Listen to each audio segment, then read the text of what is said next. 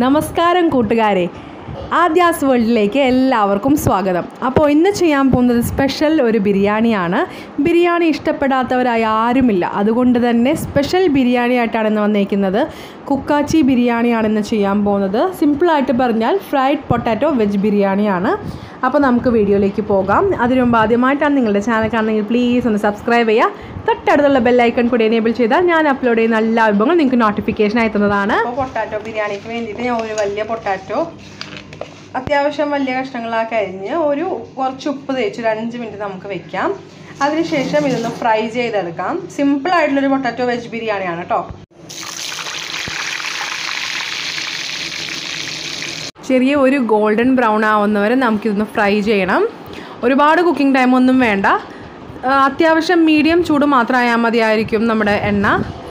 Light brown ആയിക്കഴിഞ്ഞാൽ നമുക്കിത് കോരിയെടുക്കാവുന്നതേ ഉള്ളൂ. അപ്പോൾ നമുക്കിത് ആയിട്ടുണ്ട്, നമുക്കിത് കോരിയെടുക്കാം. അപ്പോൾ നല്ല ടേസ്റ്റി ആയിട്ടുള്ള പൊട്ടാറ്റോ ഫ്രൈ ഇവിടെ റെഡി ആയിട്ടുണ്ട്. കണ്ടില്ലേ, അത് കാണാൻ തന്നെ ഒരു ഭംഗിയാണ്. അത് കാണുമ്പോൾ തന്നെ നമുക്ക് കഴിക്കാനൊക്കെ തോന്നും. പക്ഷെ എടുത്ത് കഴിച്ചാൽ ബിരിയാണിക്ക് ഉണ്ടാവത്തില്ല. അപ്പോൾ നമുക്ക് കുക്കാച്ചി ബിരിയാണി ഉണ്ടാക്കാൻ വേണ്ടിയിട്ട് ഞാനിപ്പോൾ ഒരു 3 ടേബിൾ സ്പൂൺ സൺഫ്ലവർ ഓയിലാണ് ആഡ് ചെയ്യുന്നത്. നിങ്ങൾക്ക് എന്താണ് ഇഷ്ടമെന്ന് വെച്ചാൽ അത് ആഡ് ചെയ്യാം. വെളിച്ചെണ്ണയിൽ ഉണ്ടാക്കാണ്ടിരിക്കുക, ബട്ടറോ നെയ്യോ എന്ത് വേണമെങ്കിലും ഇടാം. അതിൻ്റെ അകത്തേക്ക് ഒരു 2 സവാള അരിഞ്ഞ് വെച്ചതാണ്, അതും കൂടി ഇട്ട് കൊടുക്കാം. നമുക്കൊന്ന് ജസ്റ്റ് ഒന്ന് വഴറ്റിയെടുക്കാം. ഇതൊന്ന് ട്രാൻസ്പാരൻ്റ് ആവുന്നവരെ ഒന്ന് വെയിറ്റ് ചെയ്യാം. അതിലേക്ക് ഒരു കഷ്ണം ഇഞ്ചി, ഒരു ചെറിയ 2 അല്ലി വെളുത്തുള്ളിയും 2-3 പച്ചമുളകും ജസ്റ്റ് ഒന്ന് ചതച്ചിട്ടിട്ട് അതും കൂടി നന്നായിട്ടൊന്ന് വഴറ്റി കൊടുക്കുക. അതിൻ്റെ റോ സ്മെല്ലൊക്കെ ഒന്ന് മാറുന്നവരെ നന്നായിട്ട് അങ്ങ് വഴറ്റി കൊടുക്കുക.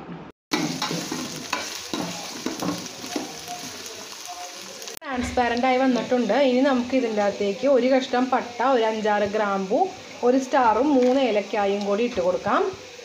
എന്നിട്ട് നന്നായിട്ടൊന്ന് വഴറ്റി കൊടുക്കാം. സ്പൈസ് ഇട്ടതിന് ശേഷം ഒരു ക്യാരറ്റ് ചെറുതാക്കി നുറുക്കി വെച്ചതാണ്, പിന്നെ ഒരു 10 ബീൻസും കൂടി ചെറുതാക്കി അരിഞ്ഞ് വെച്ചതാണ്, അതും കൂടി നമുക്ക് ഇതിൻ്റെ അകത്തേക്ക് ഇട്ട് കൊടുക്കാം.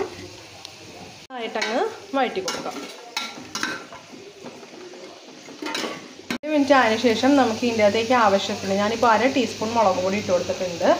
അതേപോലെ തന്നെ ഒരു 1/2 ടീസ്പൂൺ മഞ്ഞൾപ്പൊടിയും കൂടി നമുക്ക് ഇതിൻ്റെ അകത്തേക്ക് ഇട്ട് കൊടുക്കാം. അതിനുശേഷം നന്നായിട്ടൊന്ന് വഴറ്റി കൊടുക്കാം.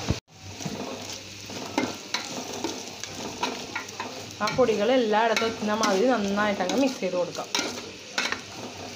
നമ്മളിട്ട് ആ പൊടികളുടെ പച്ചമണം മാറിക്കഴിയുമ്പോൾ കുറച്ച് കുരുമുളകും 1/4 ടീസ്പൂൺ പെരിഞ്ചീരകം കൂടി ജസ്റ്റ് ഒന്ന് ക്രഷ് ചെയ്തതാണ്, 1 ടീസ്പൂൺ ഉണ്ടാവും, അതും കൂടി ഇട്ട് കൊടുക്കുക.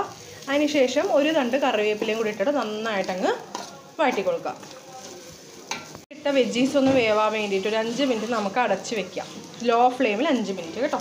അതിലേക്ക് ആവശ്യത്തിന് ഉപ്പും കൂടി ഇട്ടിട്ട് വേണം നമ്മൾ അടച്ച് വെക്കാനായിട്ട്. ഞാനിപ്പോൾ 1 ടേബിൾ സ്പൂൺ ഉപ്പാണ് ഇട്ട് കൊടുത്തേക്കുന്നത്.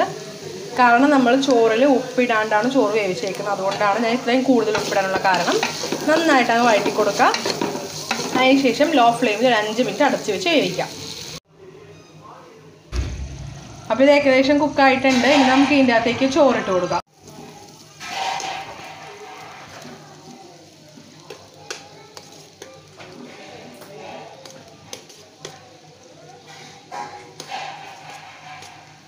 നമുക്ക് നന്നായിട്ടങ്ങ് മിക്സ് ചെയ്ത് കൊടുക്കാം.